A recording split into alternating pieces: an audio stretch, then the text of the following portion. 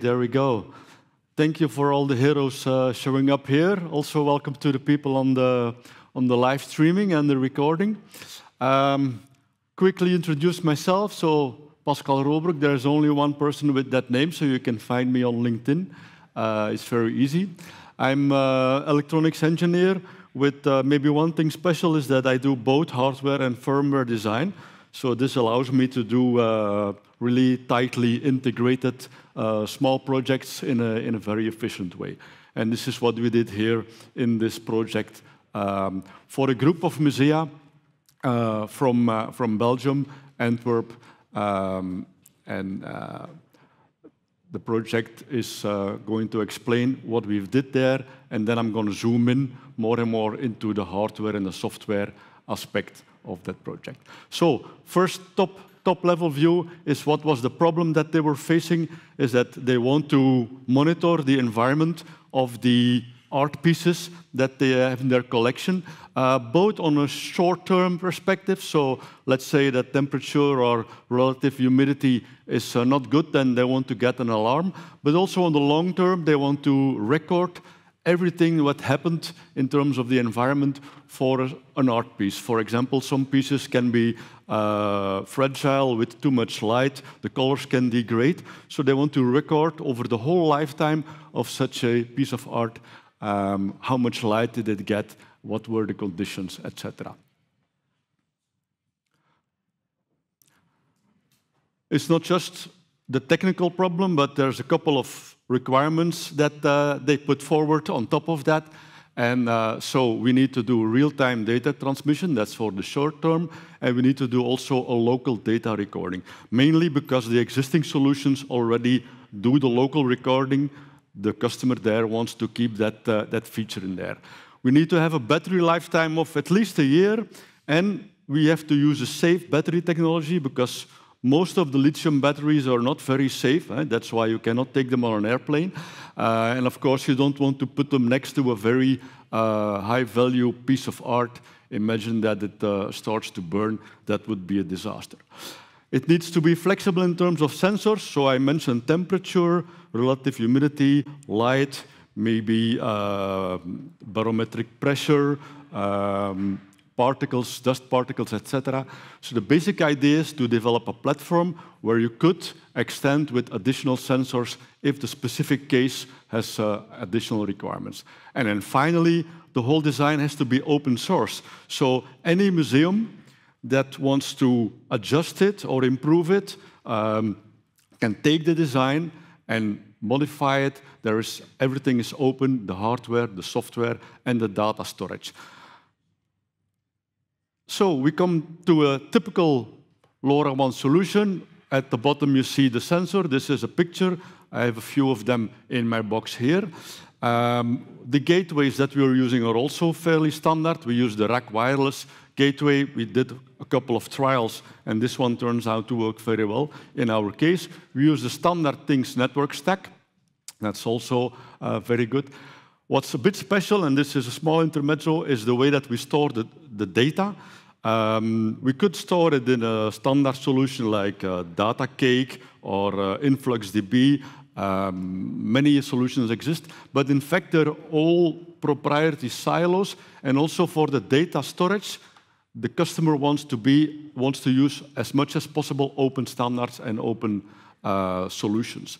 And so you see a number of keywords there, like Oslo, which mean open standards for linked organizations. It basically means that all the data that's being collected will be able to be exchanged with other parties if you agree to that.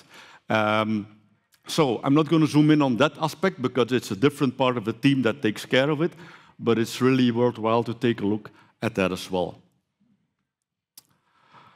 Let's take a look at the hardware. So I brought some real live devices up here. How do we make it open source? It's simple. We use open source tools. So the hardware is designed in KiCad, and it's made public on a GitHub repository. You can see the battery technology that we choose. We have a USB-C port where we can recharge the device. We can provide firmware updates via that channel. We even have a command line interface to configure the device. We have memory to store the recordings. We have an e-paper display, so you know what's going on, and you can read the measurements on here. We have lots of sensors that we can connect to it. It's basically any I2C sensor, okay? And the device we are using inside for the LoRa is the Seed Studio, based on the STM32WLE5. It's a very common chip by ST, so it's a good one to use in an open source design. What is the objective that we want to do with the hardware design? Is that basically you can download the repository, you can send it to a PCB assembly shop, and you will get working hardware. And we tried that already twice. And so we sent first to Seed Studio, we got the prototypes, they were fully functional. Then we did a small production batch of 65. We sent to Eisler, a German PCB assembly fab, and they were also 100% okay. So that's our objective, and it seems like it's working. This is some pictures from the hardware. I've got it here with me, so after the show, you can take a look. What you see on the left hand is basically what we call version 2. So that's the first version that we made in production. But then you see here, it's a minimum variant. So the idea of open source is that you can take the repository, quickly modify it, and make a variant. And we did that. This is a very minimum size variant that we created from the first one, which does basically the same, except it doesn't have a display, it doesn't have battery recharging. Now we're developing in the other direction, we're developing one that has, that has a bit more features, like you have more memory, and we will have solar harvesting added to it. There is an extra button where we can give input into the device. For example, when you take the art piece out of the storage, you can mark this time by pushing the button. So you have this standard version. You can derive in a very short time a variant which fits your specific solution. So far for the hardware, and if you're in hardware and software, I think you'll agree that the hardware is the tip of the iceberg, which is above the water. It's very visible, but there is a big thing under the water, and that is the software. And the problem there that we faced is that it was really difficult to take existing software repositories and to make it open and reusable. So we spend a lot of time there as well, but the same objective is that you should be able to download the repository of the software, make some changes to it according to your needs, and get a working device. And that is not easy, but I'll show you how we did it. Okay? Again, we will be using open tools. So at this time, you can choose. I use Visual Studio Code and Platform I/O as a development platform because it's free and it's open. You can also use STM32Cube, which is also free and open. So that's okay. We use a technology or a methodology called test-driven design. It means that every time you add a feature or a specific function to the software, in fact, first you design a test to test what it's supposed to do. And as soon as the test is working, then this test goes in the whole batch of all the tests. And the thing is that then after you change anything to the software, you can automatically rerun all the tests. This way, you're sure that whatever you change here or there, it doesn't introduce a problem somewhere else, and the whole application is still working. So that's all put into a what they call continuous integration, continuous development workflow. It's also part of the GitHub.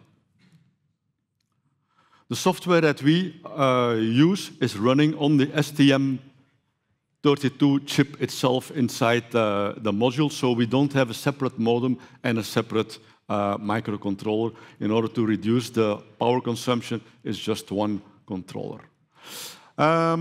A few other things about the software. So at the top level, it's a very simple state machine application, because you need to know what is the device doing, in what state are we, and to control all that, the best proven pattern is a state machine.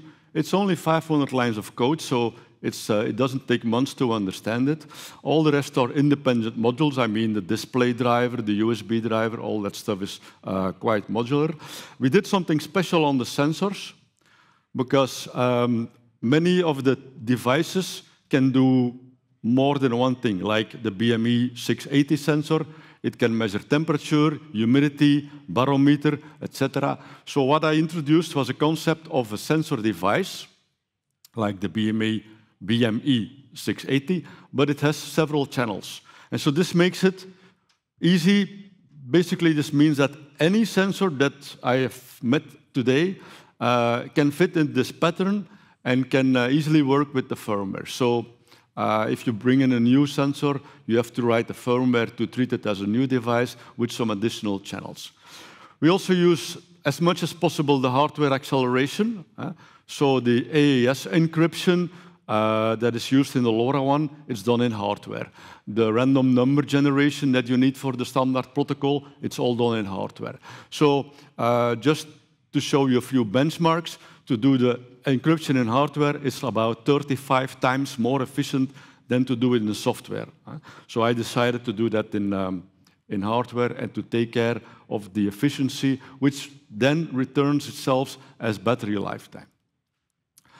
We also decided to take a subset of the LoRaWAN stack, because if you take the whole stack, it's like you only need 10% of that. We want to do only an application in Europe, so we have only the European part of it, and we only want to do Class A. So if you take the pieces that you need, then it's really a limited part. So we have only about 1,000 lines of code for the LoRaWAN implementation.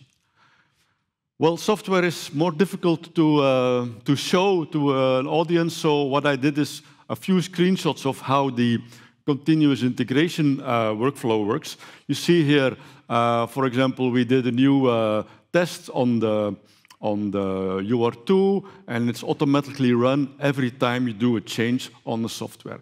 It also tracks how is the testing doing. So here you see that we have, at this time, a coverage of around 90% of testing, and it's gradually increasing. I'm not sure that I will reach 100%, because in hardware design or firmware design, that's not easy, but at least you have a good view of what is tested.